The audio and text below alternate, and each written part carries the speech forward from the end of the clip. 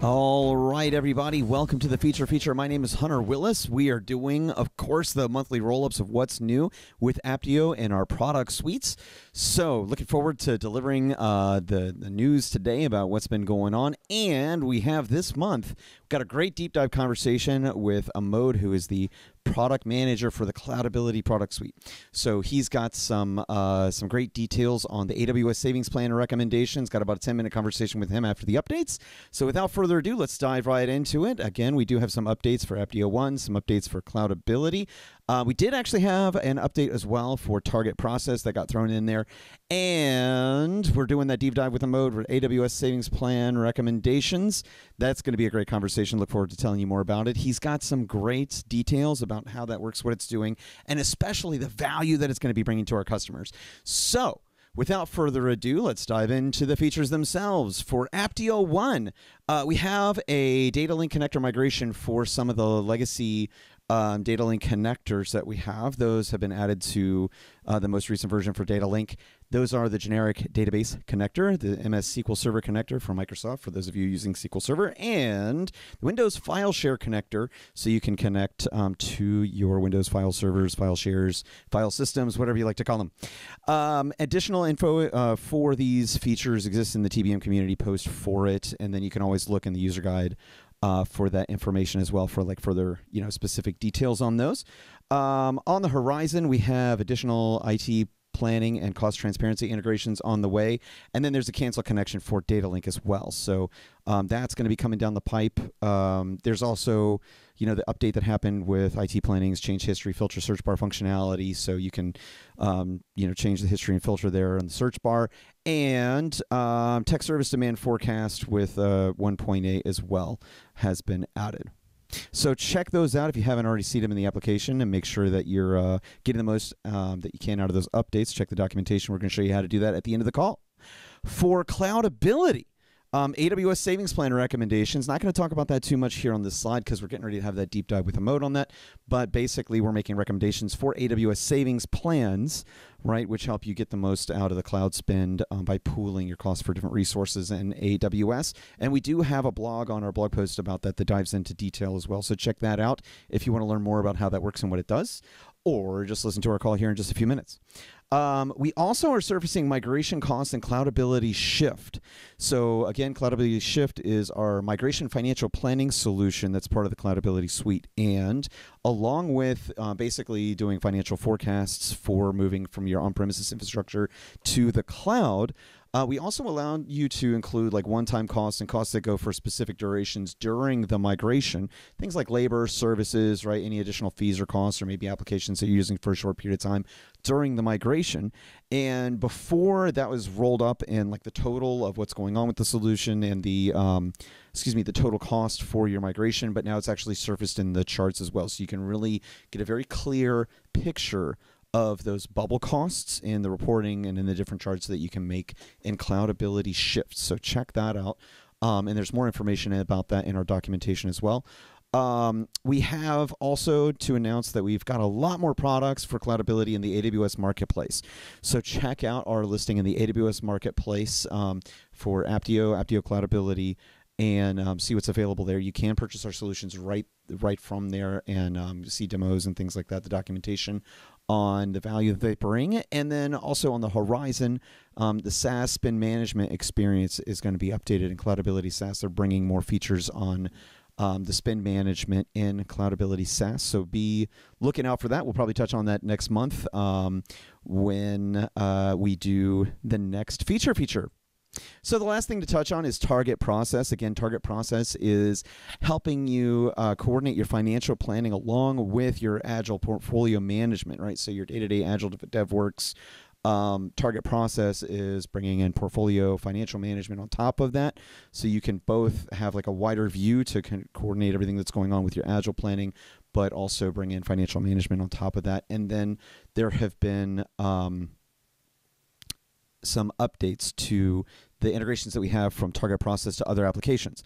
So we used to have the ability to just do webhooks to other solutions via their APIs, etc. But now, as you know, there's been automation rules in target process for some time, but basically we've depreciated that webhook capability. So basically for all the integrations to other third-party solutions like Slack, CI/CD, etc. You can use those automation rules. The webhooks are being depreciated, which is relevant for the customers that were using those, and we've tried to reach out to them, make them aware of that as well. There's also a few blog posts that we have about Agile that are relevant to target process and how it helps bring value to your organization. So check those out on our blog. Now, without further ado, excited to dive into this conversation that we have with Amod on AWS Savings Plan recommendations that we've brought to Cloudability, what they are, the value that they bring, and how they work. So I'm going to go ahead and switch over to that conversation now. Okay, great. So we do have Amod with us here today, and he's going to be talking with us about the AWS Savings Plan recommendations in Cloudability. But first, Amod, tell us a little bit about yourself and what you do here at Apptio. And thanks again for joining us today, by the way. Hey, thanks a lot, Hunter. Thank you for inviting me. I'm excited to be here and to talk about both AWS Savings Plan as well as Cloudability. In the way of introduction, my name is Amod Bhise. I run product management at Apptio for Cloudability. I've been with Apptio for about 5 months now, and I'm really glad to be running Cloudability product line. As you all know, Cloudability is a FinOps certified product.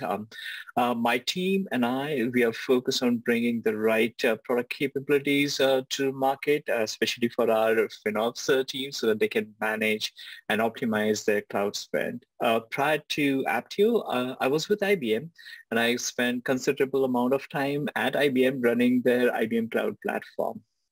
Cool. All right, great. Well, again, thank you so much for your time today and for doing this with us. So talk to us about the AWS savings plans and the recommendations we're making for that, right? Because savings plans really important in AWS. It's kind of like reserved instances, but more of like a pool of money to help you save like over time, right? And spending with AWS. So talk about that and what this feature is doing from Cloudability here. All right, sounds good. Cool. So yeah, I mean, Savings Plan is, I think, an amazing offering from AWS. I mean, one of the advantage of Savings Plan is that if you have a compute saving plan, you can use it across any of your compute instances, right?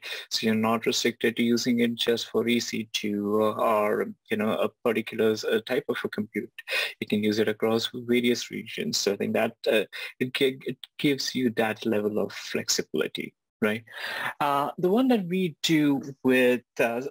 we do with AWS Savings Plan is that we actually pull in all the historical usage information from the AWS accounts. And what we do is take that entire information, we run it through Cloudability's optimization and recommendation engine.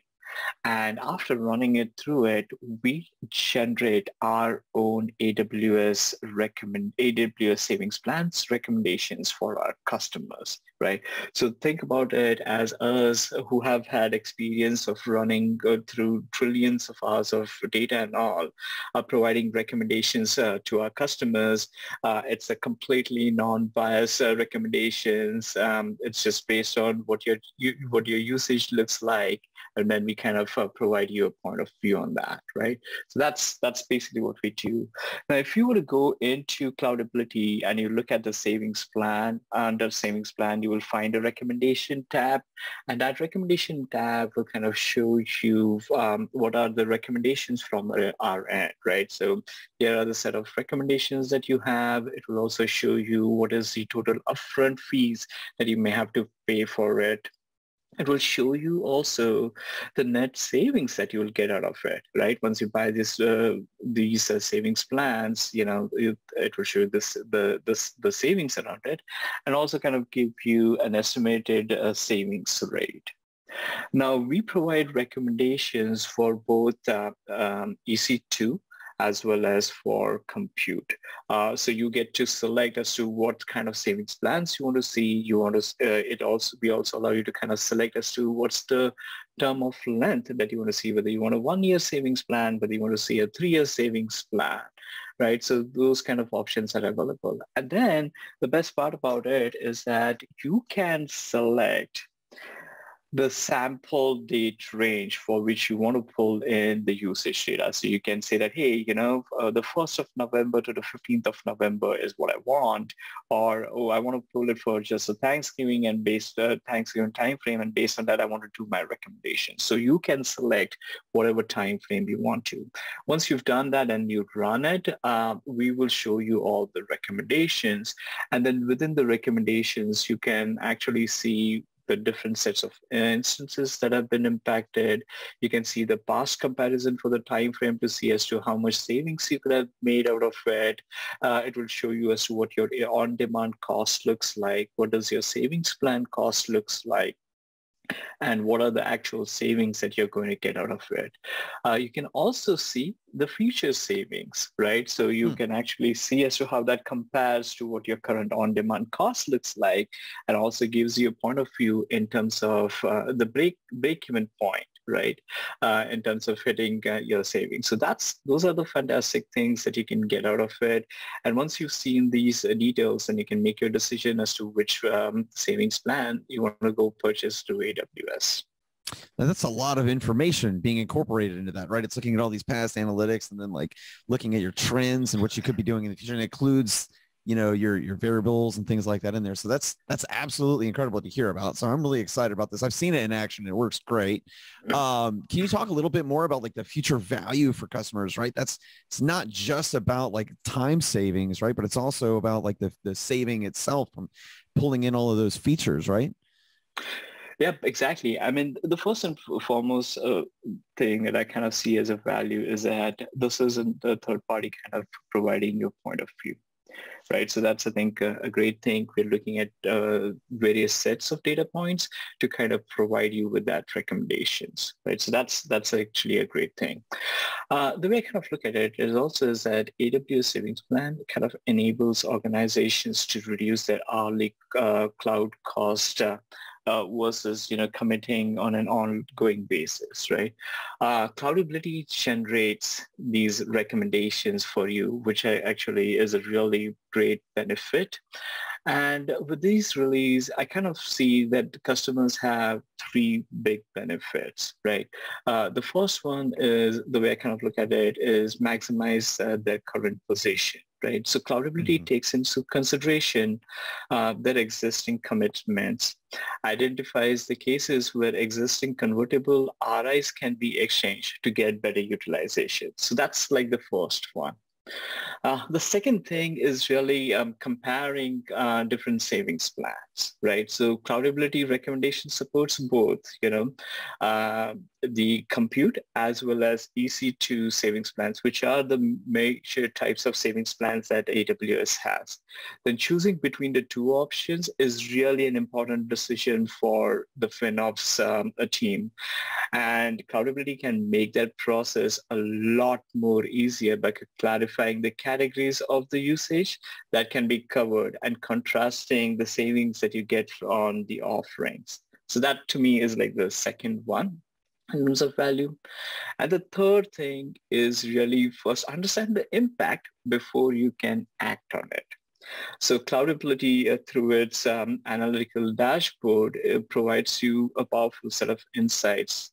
And it provides you visualization to kind of contrast the current commitments that you have, current commitment positions that you have, as well as the recommended purchases against the relevant usage from the selected time frame. Remember the time frame I said you can select whatever you want. So you can kind of look at that, right? So you can actually understand the impact before you kind of go make your decisions. And then, like I said, you can also get to see as to what your break-even point looks like, what your future looks like. So that to me is like the third value. So yeah, I mean, overall, I think that's a very good thing for our customers. All right, great. Well, Amod, thanks so much for your time today. Really excited to hear about all this. Is there anything else that you wanted to add before we switch back over to the regular stream here? Oh, well, I mean, one thing that I would say is that go check out, if you're an AWS customer, go check out the AWS savings plans, use it. And if you have any recommendations, suggestions for us, want to see more features on that, do let us know. Reach out to us through cloudability.com. Thanks. All right. Thank you. And thanks again for your time today. As always, a pleasure speaking with Amod. Really appreciate him doing that segment with us, and hopefully we'll have him back on again to talk about new solution features with the Cloudability suite here before too much longer as well. So, to conclude, we do like to remind our customers they can go to the Help Center, navigate to the What's New section for any of the products listed in the Help Center to find out more about the updates for any specific product, as well as log into the Apptio community and check out the information there too that's available to all of our current customers. So thanks again for watching. Again, my name's Hunter Willis. Tune in again next month. We'll have another episode for you, a roll-up of the solution updates for everything going on with Apptio. We appreciate your time today. Everybody have a great weekend. Happy New Year, happy holidays.